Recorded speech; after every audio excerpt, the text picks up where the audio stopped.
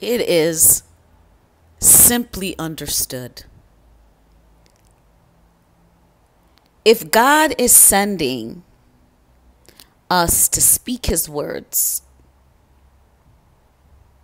God is saying he's not sending you to people that don't know this kind of speech.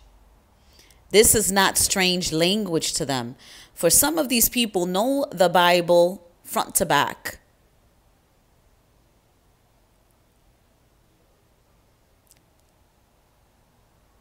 And they understand you. They know what you're talking about.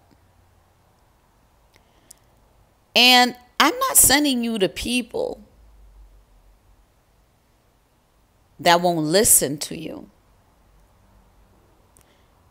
The reason why these people will not listen to you is because they don't listen to me. Because they have hard heads. But God is saying, since they want to come back to you to talk to you, God said he's going to make us unyielding and hardened as they are. Meaning, oh, you don't want to listen to me? You want to preach all about me. Give these people fake hope and faith. Tell them that they're going to hell, but you're not telling them what could save them.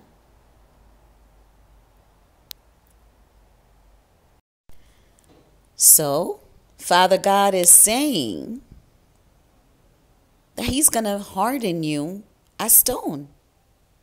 And you do not be afraid or terrified of them. Though that they are rebellious, they're very rebellious people.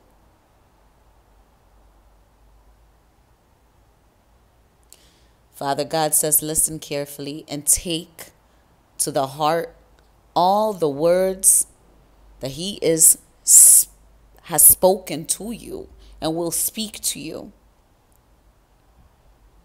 There's going to come a time that God's going to send us to those people that are in exile.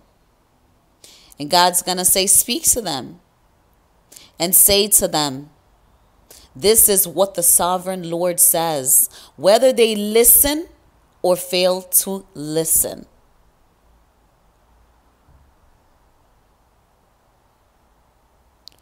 Holy Spirit is